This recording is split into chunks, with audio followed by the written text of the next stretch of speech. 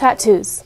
This form of body art is often surrounded by skepticism, but some Washington high school students see tattoos as an opportunity to express themselves. I have 6. I have a fig fruit on my leg, and I have a lilac flower on my ribs. I currently have 1. It's actually a honey badger. My tattoo is on my right rib, right about here, and it's a flower, and then the words create a stem saying "in a world of my own."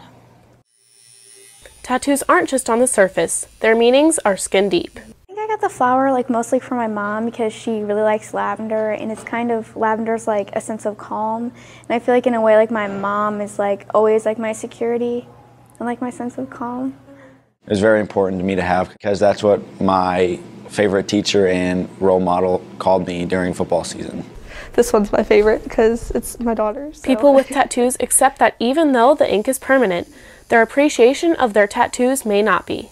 They're meaningful towards me besides the one on my ankle, which is stupid, but everything else has meaning behind it. I think there's one day where I will regret it, but as of right now, I kind of feel accomplished. It's like a goal. I like it. I want to get a half sleeve. I don't know of what yet, but I'm going to wait until I find out what my career is to see if it'll be a problem. As a business owner, I would probably recommend everyone to just watch what type of tattoos they get as well as placement. There's a lot of companies out there that have policies that do not allow tattoos to be shown. I think they're definitely becoming a trend, certain tattoos and certain spots to get tattooed in are trends, and I would say don't get a tattoo for a trend, get a tattoo because you want one, because it's with you forever.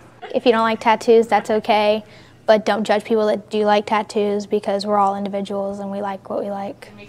So what's your opinion about tattoos? Tweet us at Blue Jay Journal and let us know. We got so much stuff done though, it was nice.